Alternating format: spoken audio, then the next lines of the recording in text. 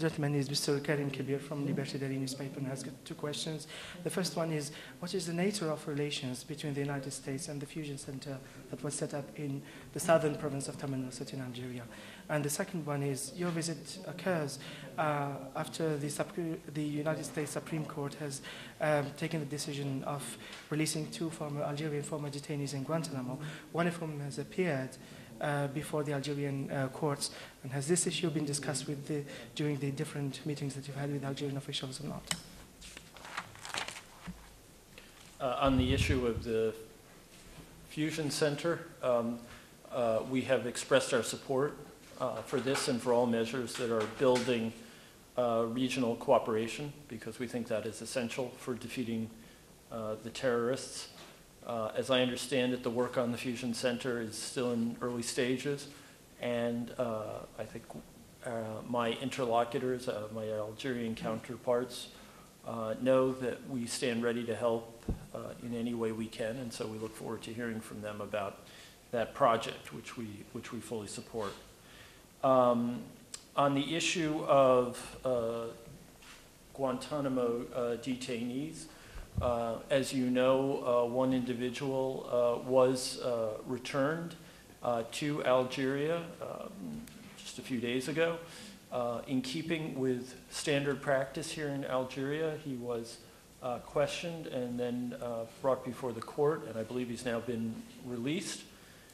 Let me say unequivocally that the United States government is very grateful to Algeria for helping us with the effort to close Guantanamo and for adhering to all of the pledges and assurances about how individuals would be treated, what the process would be, and the judicial method with which these cases are handled. It has been, from our perspective, fully transparent and completely predictable, and we're quite pleased about that. So I think that is what we would call in the U.S. a good news story.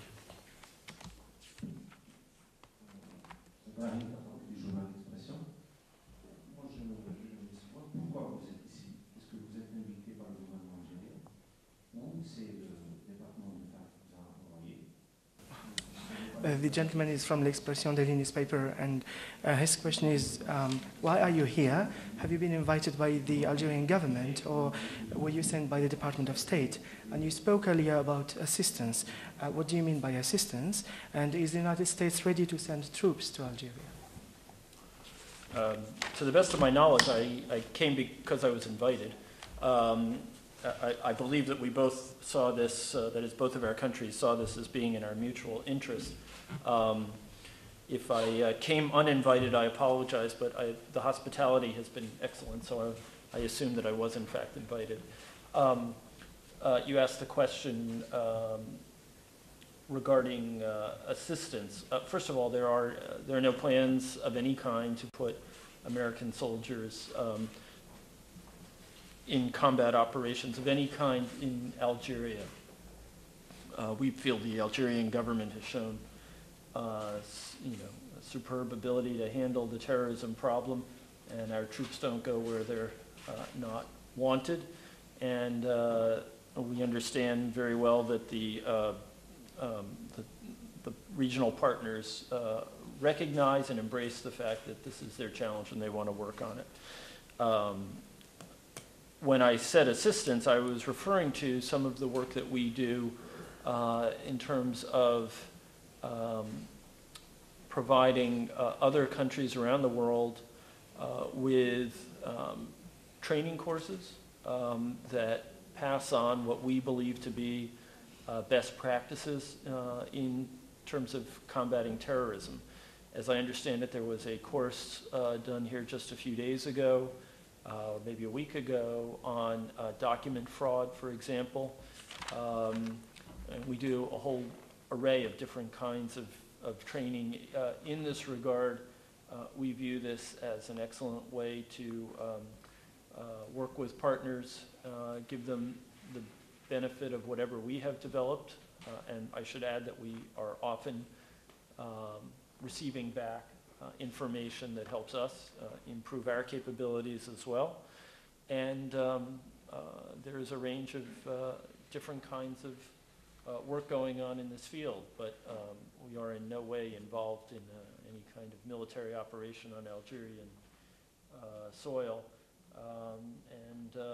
This is, exactly the kind of thing that the kinds of exchanges that partners engage in to advance their capabilities.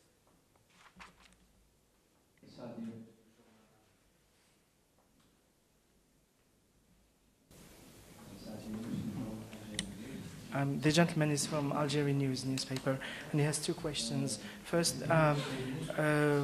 was part of the discussions that you've had with the Algerian officials, did any part of that concern the sale of weapons? And the second one is, what about human rights, the human rights aspect in counterterrorism? Was that also part of the discussions as well? And what is your statement about that? We did not have any concrete discussions about weapon sales. And as for the issue of human rights, we did have discussions about our shared view that the rule of law is a critically important part of the fight against terrorism, and our agreement that treating suspected terrorists in accordance with the rule of law and giving them trials with due process is, in fact, a very effective way of demythologizing them, of reducing their stature from that of supposed holy warriors to the ordinary criminals that they are. And I would just add that was the focus of our conversations on human rights issues, and everyone that I spoke with agreed with me completely. And I would just add that from a U.S. perspective, we consider that there is, as the President has said, no trade-off between security and human rights, but rather that human rights and the observance of human rights is an essential part of a sound counterterrorism strategy, and really something that is required both as a matter of effective policy, but also as a matter of being guided by your values, which we view as being very central to what we are about. Les discussions que nous avons eues avec